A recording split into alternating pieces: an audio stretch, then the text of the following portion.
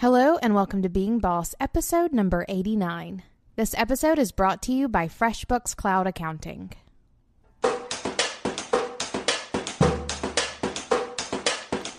Being boss in work and life is being in it.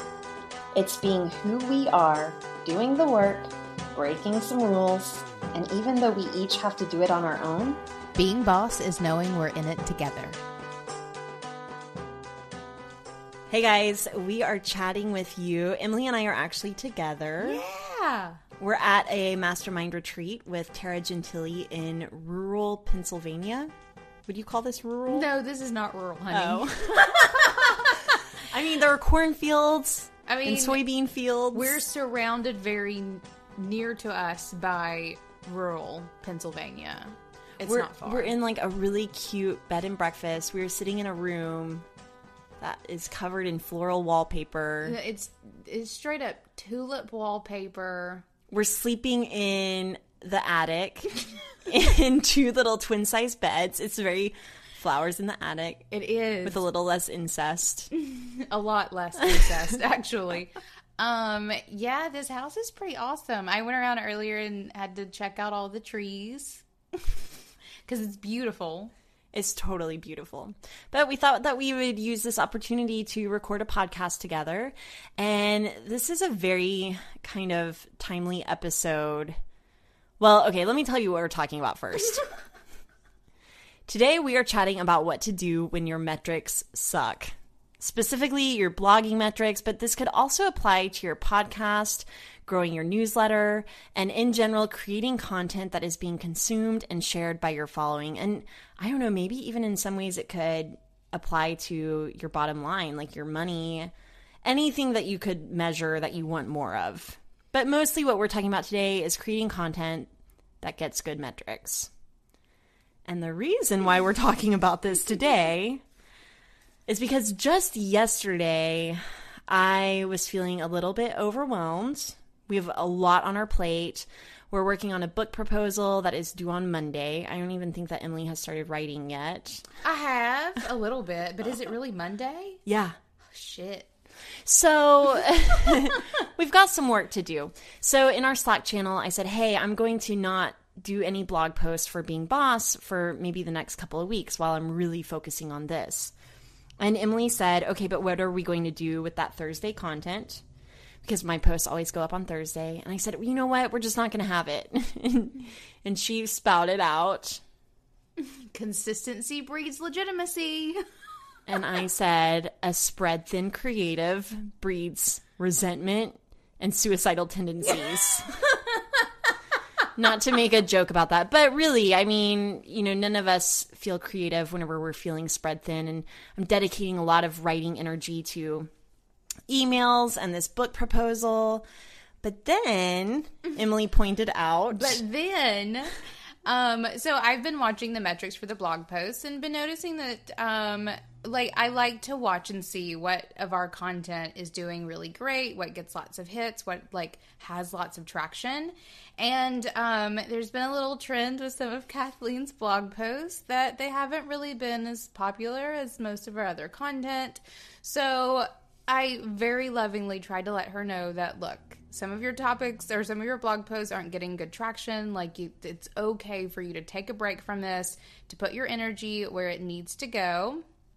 And it really hurt my feelings. And then I think it made Kathleen cry. I totally cried. I cried all afternoon. So here's why. And then I felt bad for feeling bad because it really isn't personal. And I have a lot of feelings about metrics that we'll go into. But I was just feeling bad because I felt like I was being called out on maybe half-assing it. And I don't even know if that's true or not, because truly I like to give my all to everything. But if I'm doing a lot of things, my all is very limited. So hurt feelings. We ended up after that recording a really great podcast with a really great guest. We chatted it out a little bit, but then I thought, wouldn't it be fun if we talked about what to do whenever your metrics suck? Right. Here live, because it's an actual conversation that we need to be having, and we thought we might as well do it on air. Absolutely. Yeah, and I want to point out, too, you followed up with saying something that I think has a lot of credit here, and that, you don't want your worth tied up into metrics, which I think is super spot on. And it's something we'll get to in this episode as well.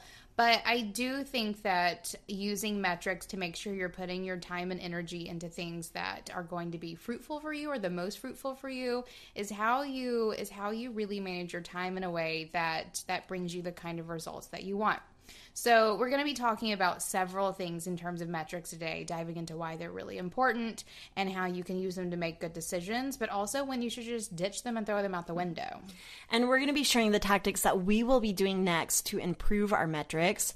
And then we'll close by telling you why maybe metrics aren't so important. So hang with us here. All right, I want to pause here for a second because another super touchy and sometimes emotionally charged metric is that of money. I know it can make you want to run for the hills and bury your head in the sand, but being boss is being boss enough to look at your money. FreshBooks Cloud Accounting makes it so easy to see what's coming in and what's going out whenever it comes to your money and your bank account. It's super intuitive and easy to use. FreshBooks makes it super visual. You do not have to be an accountant to know what is going on with the financial health of your business. Go to freshbooks.com/beingboss and enter Being Boss in the How Did You Hear About Us section to try your free trial today. I promise it will take your business to a whole new level once you really start paying attention to the money going in and out of your business and your bank account. All right, back to our episode. Okay, so first things first, let's talk about why metrics are important. I love metrics are important because they make me happy. I like metrics because they give you a really good look at what's going on in your business, in your online business at any given moment. And that's really kind of my favorite thing about online business is you have access to so many metrics. So they're really important because they allow you to make really good decisions about your business based on past performance of whatever it is that you're putting out into the internet. And listen, I used to not care about metrics at all. I think, 2 or 3 years ago, I wrote a blog post saying why I'm ditching Google Analytics or something ridiculous like that. At the same time, Emily was probably writing a blog post on how to track your Google Analytics to drive data decisions. But, and I will get into why I don't put a whole lot of stock or self-worth in the metrics and numbers that I'm pulling in. But whenever we started Being Boss, we knew that we were creating something bigger than ourselves. And we knew that we were creating a brand that could really have big impact on a lot of creative entrepreneurs. And in order to have the kind of growth and visibility and reach and impact that we have goals for, we have to pull in those numbers. It's so important to attract more dream clients, sponsors. We're writing a book to get people to buy our book, to get people to buy our online courses, to create a flourishing community. Even if they're not spending a lot of money with us, they're connecting with each other and creating projects. I mean, that's been my favorite thing lately. Anyway, going off on a tangent there, we simply have to pull in those numbers and look at our metrics and make decisions, informed decisions based on our performance in order to grow our brand the way that we want to. And I'm not saying that I'm not sometimes at odds with that, because sometimes I feel as if all of our decisions are super calculated. It doesn't leave a lot of room for creativity or exploration or trying out new things. Absolutely. And I think that's one of the fun things about being a creative entrepreneur is that you can use the data however you want. So you can use it to see what's working and what's not working. But if the thing that's working is something that you don't enjoy doing, then do something completely different. So yeah, we can talk about how data should drive decisions. But it doesn't have to drive every decision. I think data is just part of it. I think it's a good place to begin. It's a good place for you to go and see what is happening and then use your gut to make the rest of the decision. But it allows you to make a more informed decision than not looking at your analytics and just going off of every whim and hoping that it works. The great thing about doing business online is you have tons of data at your fingertips, and you can use it to help shape your business in a way that it's already gaining traction, or if things aren't working, you can pull away from those if you want. Yeah, I mean, I loved whenever we were brainstorming this topic and really kind of getting our thoughts together on paper. One thing that you said is that data drives what has been working, but that you have to leave room for new trends and patterns. You have to be able to explore what's next for you, and you can't do that without risking things or trying new things. Because you're not going to be ahead of the curve if you're always looking in the rearview mirror. You have to be looking ahead at what you want to do, not just what has been working in the past. Just because you've been on your MySpace getting at it for years doesn't mean that MySpace is going to be the cool place in the future. So always looking ahead at future trends, I think, is just as important as looking back at what has worked in the past.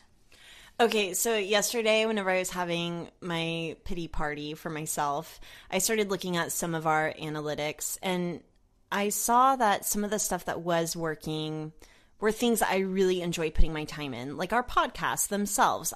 This is my favorite thing that we do. I think that part of the reason why we launched a blog is because we both really missed writing, and we both have a very strong blog background, and so it makes me wonder how much I was trying to fit an old passion into a new way of working. I mean, we can't really entirely look back before how we were doing things because everything has changed.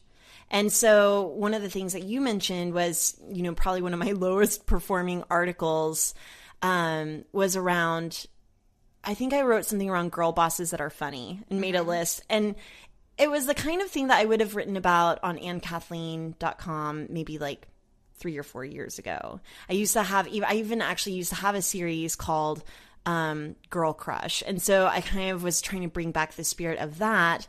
And it's just a good reminder that you can't beat a dead horse. Is that the phrase? I think that one fits here. I get what you're saying. Was I beating a dead horse by trying to bring back an old blog series that I love doing, but that isn't really serving our audience now, or really serving the kind of content that I've kind of elevated my game a little bit, and maybe writing about funny bosses. Like maybe I should just be reading their books and that's good enough. Or writing about them in a new way where I'm doing a more elaborate book review, or even then. Ooh, even then, right? Screw a book review. Let's write our book. But that's how I got Brene Brown as a client, writing a book review on her book. Right? So just saying that works sometimes. I just want to be friends with Chelsea Handler is all. Chelsea Handler, please call her. Right. So then let's talk about what we're going to do next. So we pulled some metrics. We saw what was happening and what can be improved. So let's talk about what we do next. Right. So we looked at our co-schedule, but we haven't necessarily pulled up our Google Analytics to look at traffic.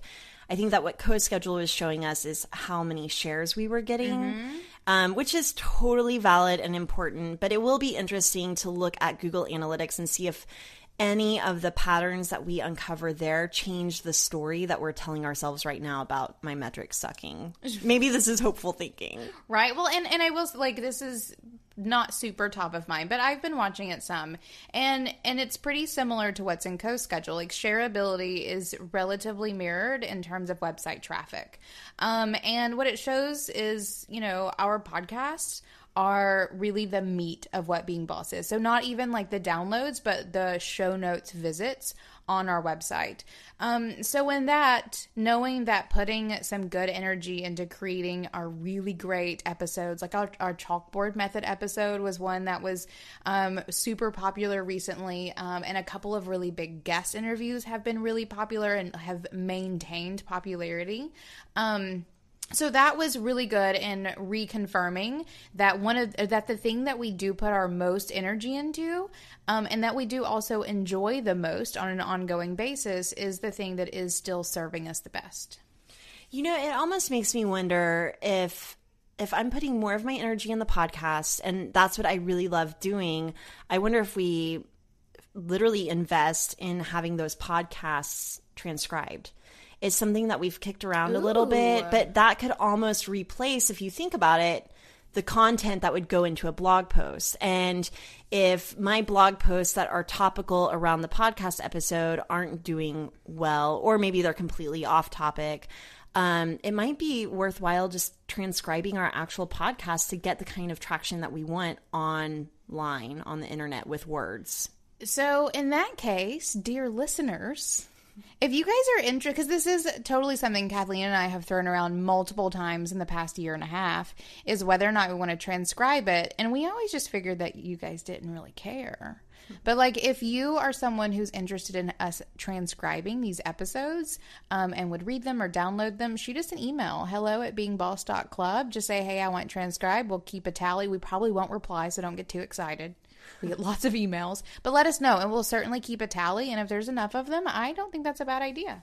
I mean, one of the things that we've always said and always believe in, or especially learning as we are growing in our own businesses and growing in our roles as the grand visionaries of where we want to go with this, is that we really should double down on what's working and where our strengths are. And so if our strengths are with our podcast, let's double down on it. And that, I think that that's a really great way to do it.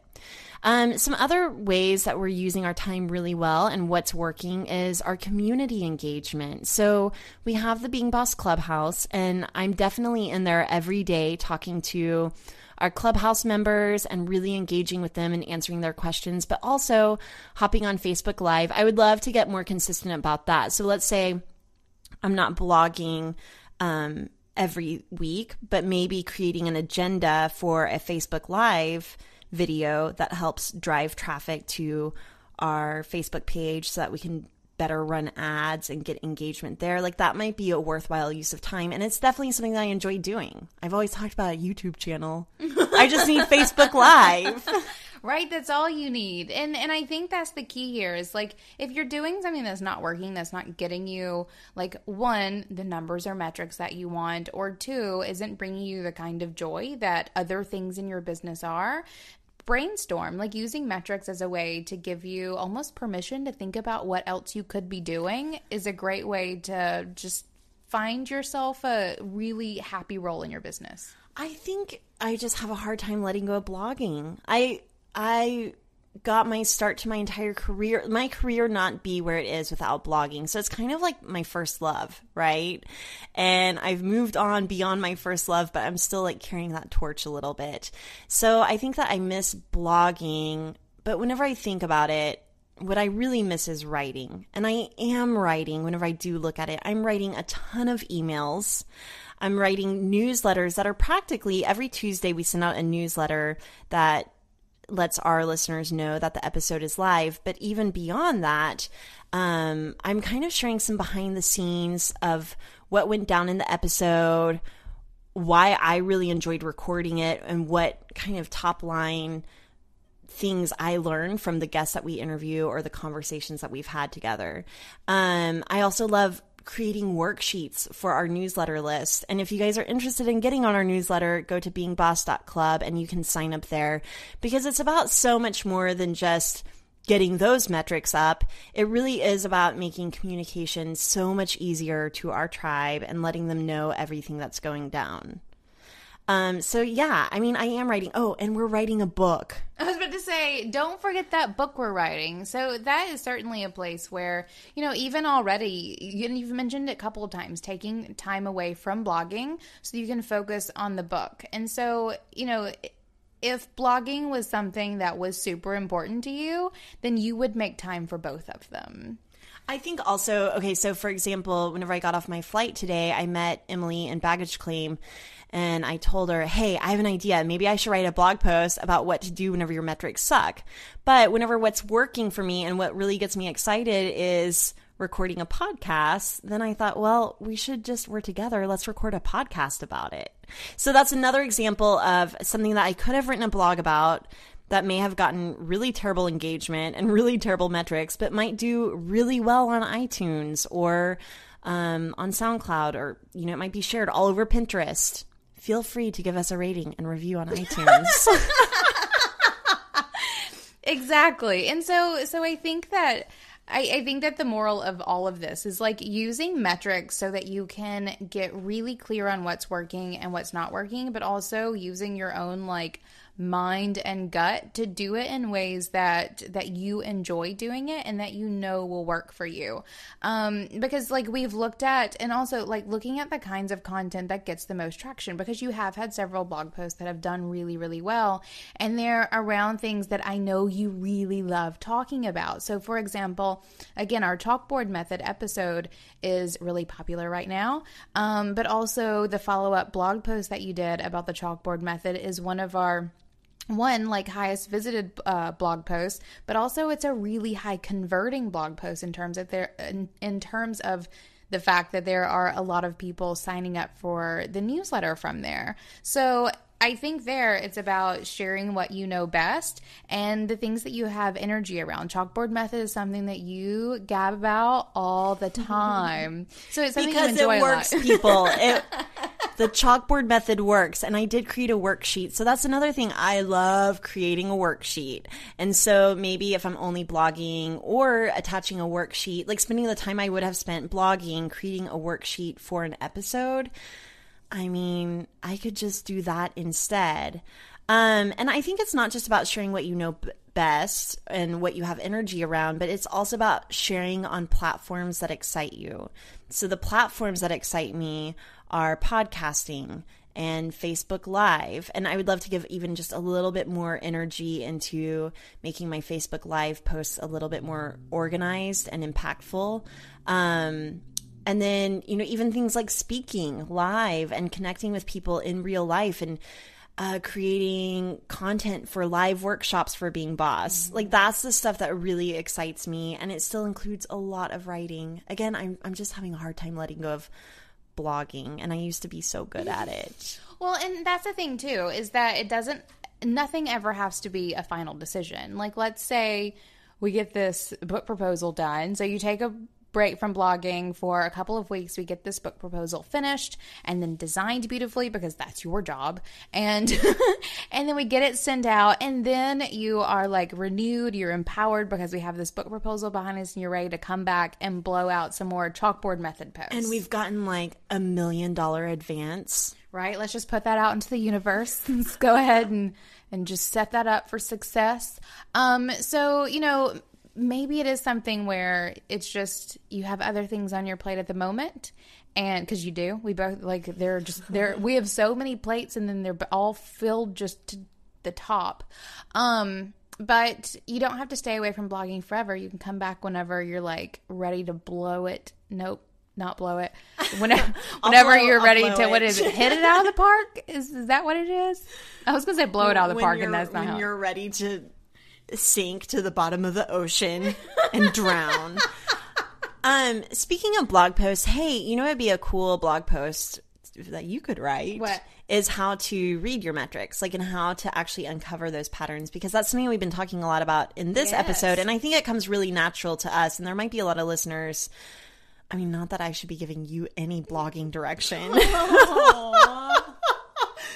But I think that it is good for people who shy away from using data to make informed decisions, because it can be a little tricky turning data into what am I trying to say? Like a concept that you can make decisions around, right? Right. So that would be like a really cool. Maybe I'll read that post and learn something.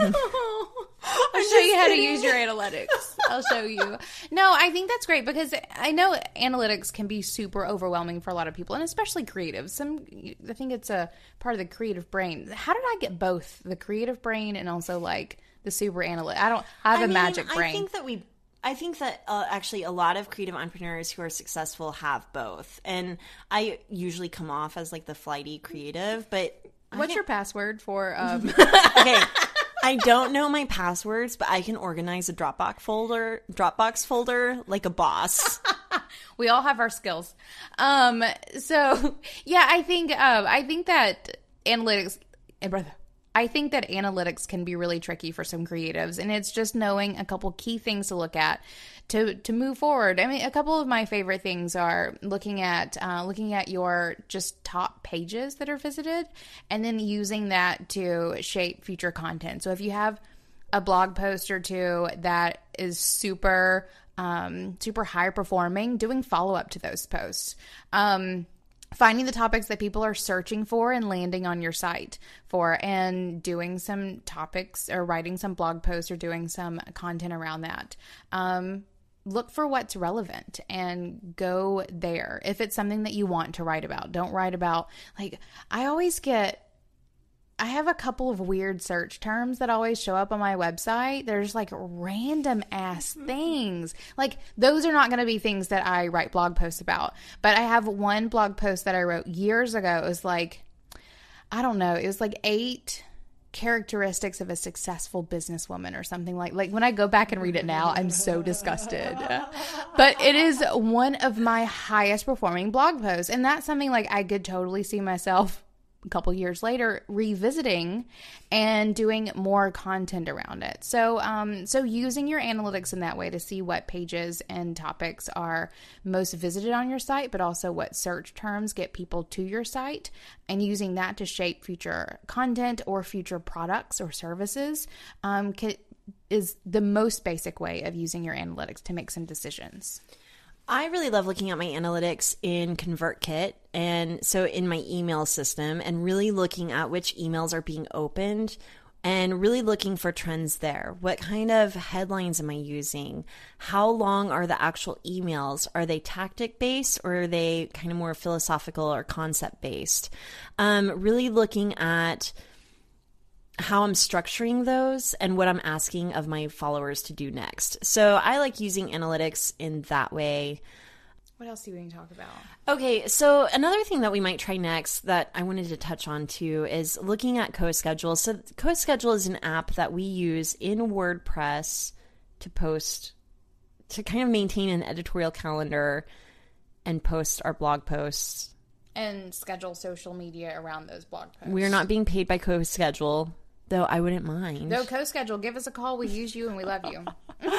So one thing that's cool is that we can look at CoSchedule to see the social shareability. So one thing I thought that I could do is ask or even tell people to share and pin our content. So just like I sometimes ask you guys to rate and review this podcast, which if you haven't done that in a while, or if you've never rated and reviewed our podcast and you love it, please go to iTunes. It really makes a difference in how we're able to show up in the iTunes charts so that more people can listen to Being Boss. Anyway, I need to start doing that very thing for my blog posts and asking people to share and pin those across their social media platforms. Yeah, I think that making it a good practice to give people the next step, like what's the next thing that you want them to do, is a really great way to make better use of content that you already have or that you'll be creating in the future. It's less about just posting it and hope they read it, but post it and then share it with a friend, or, forward this email or whatever it may be. Giving that call to action can sometimes be the point where you change what happens with the content you're already creating. And I think that we've done a really good job of systemizing our sharing across all platforms. So we have our Being Boss Digest email that goes out on Fridays that lets our audience know all the articles that we've posted, the podcast that went live, the mini-sode, and it's just all in one place so that they don't have to come to our website every single day. I know that for me, my inbox has essentially replaced my RSS feed. Whenever Google's, what was it called? Google Reader? Yeah, Google Reader, whenever that shut down about 4 years ago. Was it 4 years ago? Probably. I mean, it's been a while. That's kind of what killed consuming blogs in the way that I used to. So anyway, my inbox has kind of become my new RSS feed. And so in thinking about that, I think that we've gotten really good about reminding our listeners who are subscribed to our newsletter of what's gone live that week. We also systemize all of our content in our Edgar Twitter. Is that Twitter and Facebook? Twitter and Facebook, yes. So if you haven't listened to our episode with Laura Roeder of Meet Edgar. She did a really great job of talking about why it's really important to share content on social more than once, because you don't want to let that content die. So I next want to just double check all of our social media automation and make sure that new content is going into those libraries and effectively being shared. Yes. And all right, so we just dove into a ton of things that we do around metrics and how we like use that to affect decisions and really help us, I don't know, shape our role in our business to, one, have the most impact possible, because neither of us want to be like wasting our time on anything, or two, making the most impact with what it is that we're creating. So now I want to talk about when that doesn't even matter. Oh. Yes. Going back to my blog post from 1992 about why metrics don't matter.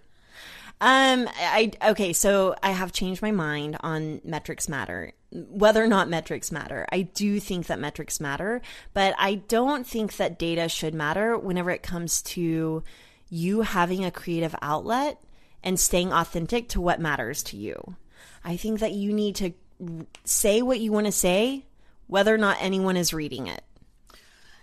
Amen. And like whenever it came to this scenario with the blog posts, if you had not said something about wanting to stop blogging, I never would have brought it up that your blog posts weren't doing well. Like if I could tell that it was something that you were just like going at with reckless abandon and loving it with every fiber of your being, I would have just kept that little bit of info to myself forever and ever. Amen.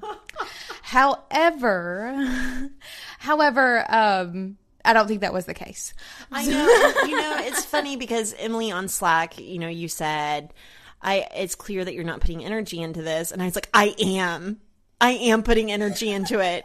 And after a night of not very much sleep, I woke up feeling like, you know what? Maybe I'm not. Like maybe I need to reevaluate where I actually am putting my energy and what excites me most about my business. So I think that you're right. I wasn't going at it with gusto. And it shook me up a little bit because I loved it so much. But I can go after this with gusto. I love what we're doing. Right? Me too. And with the book, like, actually those metrics will matter because then the publisher will get pissed. But okay, for example, this, like the podcast, like our metrics have been something that we've kept an eye on, but even whenever things have dipped, because they have dipped, it has not affected how we've shown up for this podcast in any way. Like if we had no one listening to this podcast, I'm pretty sure we'd still be here right now in this tulip room in Pennsylvania, like recording this podcast for all 12 of our listeners. Like that would totally be a thing because this is something that we find creative fulfillment in. And at that point, metrics don't matter. It's just whether or not like our internal metrics, like how happy we are when we do it, is the only metrics that matter. I think that data doesn't matter whenever you're really trusting your gut about what's next, or whenever you're really trying to deepen your expertise in a new area, or you're trying an experiment or a passion project. Data does not matter whenever it comes to those things. I completely agree. And I was actually... serendipity, OMG. I was reading today on the plane an article in the latest Inc. magazine from Gary Vaynerchuk. Hey, Gary. I wish. And he was talking about this exact thing, how it's less about data and more about your intuition. Like it's more about knowing what comes next in your business and being open to that than it is looking back at the things that have worked in the future, or in the past. So I do think that it really is sometimes about putting the metrics away and just doing what you feel you need to be doing next. But then again, I also think that looking at the metrics, like it's just one tool. It's one tool that you can use to move forward, but not the only tool. So yeah, numbers are one tool, but they're not always telling the whole story whenever it comes to everything that comes into your business and the content you're creating, why you're creating it, where you're sharing it, and where you show up and be seen. So that's the number one thing we want for you all, is just to show up and do the work regardless of the metrics. I have to trust for our own business, if we keep doing the work and keep doing what we love the most and have the most energy around, that we will see that payoff. Yeah. And then whenever it comes to making the kinds of informed decisions that you want to make carefully, that's when it is that you pull up metrics. It's like almost like the second step. Like first you do the thing you want to do, and then if you care, if it's really important for you for taking the next step, then you look at your metrics and you use them as you want, or you don't use them at all. But I think a good entrepreneur kind of uses them smartly as well. So. No, and I think that I started using metrics whenever I was ready to level up my business, whenever I was ready to go from making five figures to 6 figures, and then going from making that to wanting to double it and really grow our business. I mean, not just money-wise, but the truth is I do want to make great money, and I do want to have great impact, and that comes with great numbers. Amen to that. So that, guys, is our on the fence episode about metrics. More or less, because they do have a place in your business, absolutely. But they don't have to wear the crown, I think. Now I want to create a worksheet around tracking your metrics. Yes. You'll have to give me guidance. I don't even know what to track. Will do. So if you guys want to go check out our show notes at beingboss.club for this episode, we'll have a nice collaborative worksheet on tracking your metrics, because it is important. Putting my energy where it matters. Amen. And we're out. Hey there, bosses. I've been around the block with email marketing platforms. I've used them for myself, set my clients up on them, and I've tested most of the systems out there. And what I learned is that it's not about a long list of features and a gazillion options.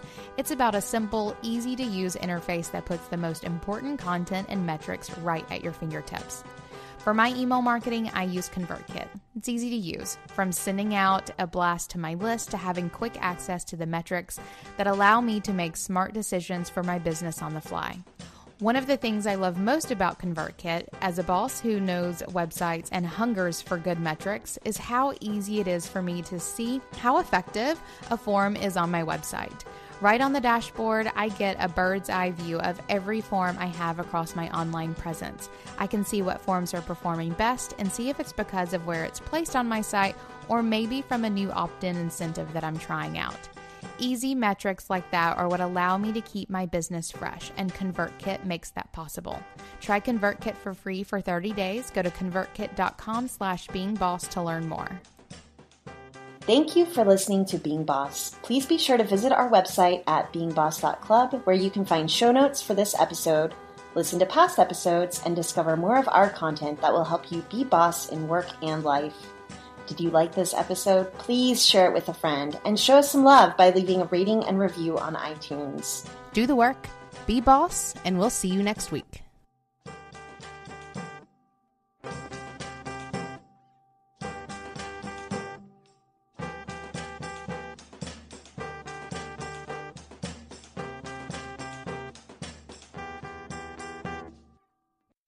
Yeah, if...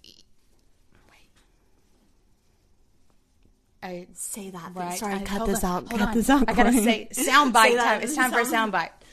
Drop the mic. Get ready to drop the mic. A remix. Oh, okay.